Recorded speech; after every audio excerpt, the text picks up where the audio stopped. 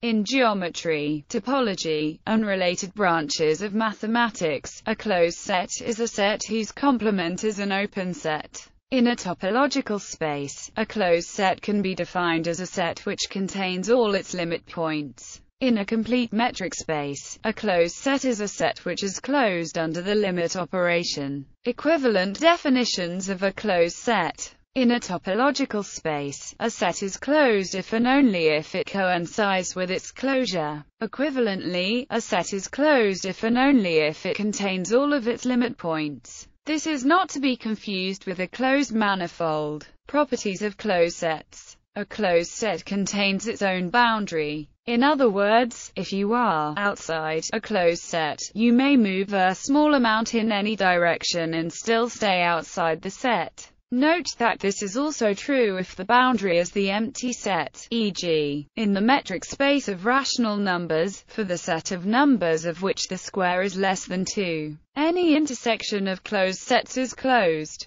The union of finitely many closed sets is closed. The empty set is closed. The whole set is closed. In fact, given a set X and a collection F of subsets of X that has these properties, then F will be the collection of closed sets for a unique topology on X. The intersection property also allows one to define the closure of a set A in a space X, which is defined as the smallest closed subset of X that is a superset of A. Specifically, the closure of A can be constructed as the intersection of all of these closed supersets. Sets that can be constructed as the union of countably many closed sets of denoted F-sigma sets. These sets need not be closed. Examples of closed sets. The closed interval a, b of real numbers is closed. For an explanation of the bracket and parenthesis set notation, the unit interval 0, 1 is closed in the metric space of real numbers,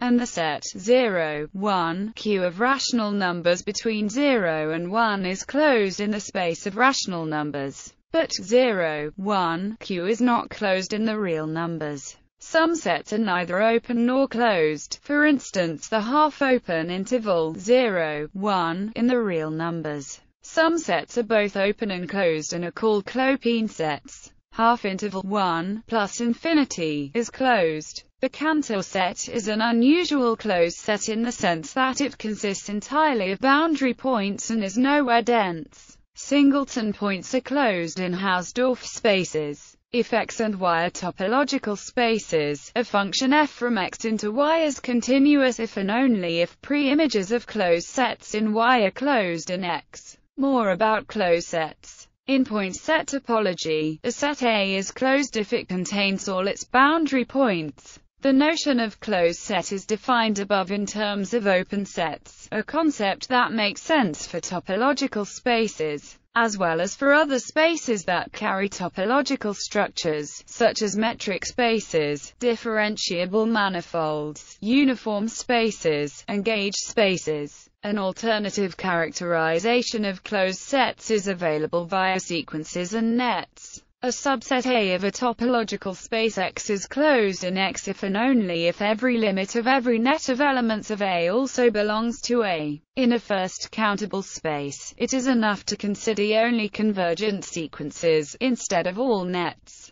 One value of this characterization is that it may be used as a definition in the context of convergence spaces, which are more general than topological spaces. Notice that this characterization also depends on the surrounding space X, because whether or not a sequence or net converges in X depends on what points are present in X. Whether a set is closed depends on the space in which it is embedded. However, the compact Hausdorff spaces are absolutely closed, in the sense that, if you embed a compact Hausdorff space K in an arbitrary Hausdorff space X, then K will always be a closed subset of X. The surrounding space does not matter here. Stonecheck compactification, a process that turns a completely regular Hausdorff space into a compact Hausdorff space, may be described as adjoining limits of certain non-convergent nets of the space. Furthermore, every closed subset of a compact space is compact, and every compact subspace of a Hausdorff space is closed. Closed sets also give a useful characterization of compactness. A topological space X is compact if and only if every collection of non-empty closed subsets of X with empty intersection admits a finite